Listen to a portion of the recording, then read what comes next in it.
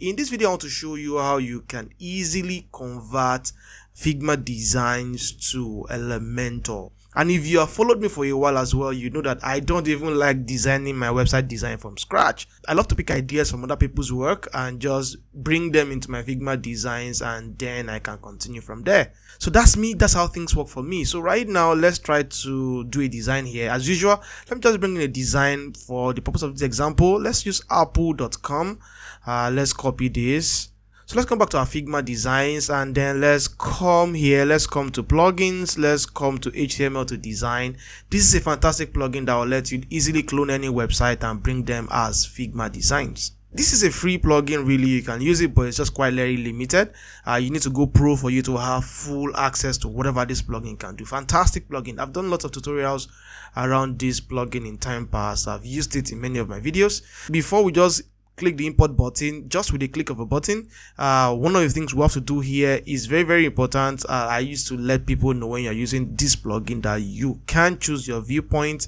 It gives you access to mobile, phablet, tablet, a laptop view, and also a desktop view. So you can take all of these things to have 5 different responsive layouts cloned into Figma Designs. That's fantastic. You can choose a light or a dark theme. One thing that is very important, especially for all of these plugins that will help you literally clone your Figma Designs to WordPress or to Elementor, they would require that you put this in auto layout, and that's very fantastic. Instead of you going into your frames or going to your design one after the other to auto layout everything. So you just have to click this and you have everything auto layout. That's fantastic. Just like I told you, I love to just do things the easy way, right? So I'll close this and I'll hit the import button, and let's see the magic that this plugin can do. Oh, great. So we have this done. Let's close this. Yeah, apparently some fronts are missing, and we don't have that on our system here. But the good thing about this plugin is that you can download this front and then install this. So you can see how to install this front, but I will not be doing that in this tutorial. So I'll close this plugin. We are done. This plugin has been able to do a very good job for us. So you can see this is Apple landing page here in Figma Designs. So literally I can just pick up this and then rework this into whatever design I want to do. So we already have a design here with full auto layout that is ready for us to clone into Elementor. So talking about Elementor and converting to Elementor, there's a tool here called uichemy.com. This tool promises to convert Figma Designs to 100% editable WordPress website in Elementor and also with Gutenberg. So however, Gutenberg is still coming soon, it's still in progress, but Elementor is ready. So I just want to experiment with these and let's see what we can do. So if you scroll down, you see it says a lot of things, and there are lots of widgets that they have here that works well with Elementor, and that's from Figma Designs to Elementor. So quite a number of them, and this is quite very impressive. And also some also in coming soon mode, so you can see all these ones basically are in coming soon. So if you keep scrolling down and down and down, you see a lot of things. You can come to their website here and read. They've got pricing plan as well, so you can see they've got free and they've got agency, which is about $199. For the free basically Elementor conversion, you can see Gutenberg is coming soon. Design export just 10, one user, starter template just 20, Elementor widget, free Elementor widget. So you see your website is locked in the free Elementor widget, but if you want to get both free and paid Elementor widget, then you need to go pro. So basically I think that's the difference between the free and the paid, and also in terms of how you can use it. So you can come down here, you can start for free, and then if you start for free, you'll be brought to a checkout page where you can easily just check out with your username or your password or your Gmail or with Facebook. And then it will bring, after you do that, it will bring you to a purchase confirmation page like this, and then you would be given a license key like this. So you can see I did check out for free here. So that's it. That's exactly that's the plugin we want to use. So let's come to Figma Designs here, and then let's come to our plugins. In your own case, if you have not used this plugin before, you can just come to manage plugin and search for UI Chemi, and then you can run the plugin. If you run the plugin, it will ask you for a license key. You can paste your license key there, or you can just get a license key from here. It will take you to where I just mentioned, so you don't necessarily need to go to their website to get their keys. So that's it for using this. So let's try to experiment with Elementor here, and let's see what we can do. So it says that no frame is selected, so I'll select this frame since this is the frame I want to use. So you can see I have my frame here, and Elementor is ready to go, and then I can just click convert to Elementor. Is your Figma files ready for Elementor? Have you designed this in auto layout? I mentioned this earlier. For responsiveness, I have removed unused frame for better performance.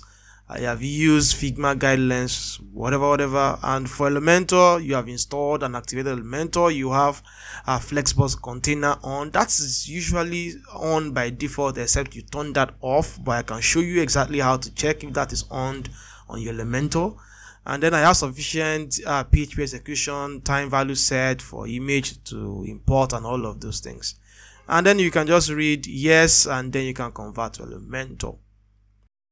Now this is ready here. I can just hit the download button, and then I can see that a JSON file here has been downloaded for us. I have an Elementor page here. I just can come back to the backend of this website. Let's come to Elementor here. Let's come to settings. Let's come to features, and let's scroll down a little. So you can see Flexbox here is turned on by default, but you may just want to activate this and then save changes. So I'll just come to my Elementor page here. I can come to templates here. I can come to my template. I can click the upload button, and then I would bring my JSON file into this. One JSON file may be unsafe. I might just say do not show me this again. In case you want, I can just hit the continue button. So we have this done, so we can see our template is here. So what we can do is to hit the insert button. Okay, so we have our import ready, so we can see some alignment issues already, but I think we should just close this up and let's see what this look like in our front end.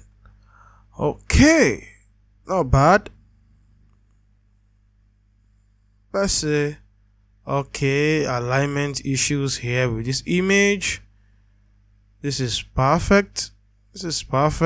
I think another issue here, the same thing with the images. I don't know what's up with the images here. Okay,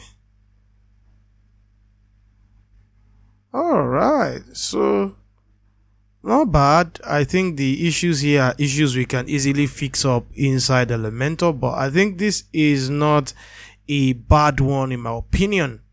All right, so if we scroll, let's check again.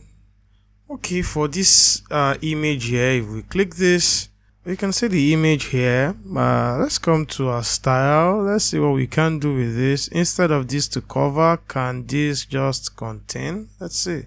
So you can see, super simple, easy fix for that. I think the same thing for these two as well. So the issues here, things that we can just easily fix inside Elementor, but this generally, in my opinion, is a good job.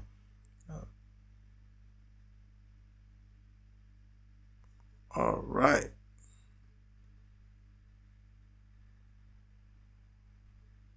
I think the same thing for these two should suffice. All right, that's it. I'll just change this to Elementor canvas, and then I'll update this page. Okay, good. Update is done. I don't know why this is taking forever to open up, but I can just view the page regardless in a new tab. So let's see what we have. Perfect. We have apple.com landing page here, and this is beautiful. We can make this better. We can rework this. I think there's still some alignment issues here. This thing is not in the center, but these are the things that can be worked on. So this is not a bad clone, really. So you can go try this out, experiment with this, do some rework if there need to be, which I guess there should be.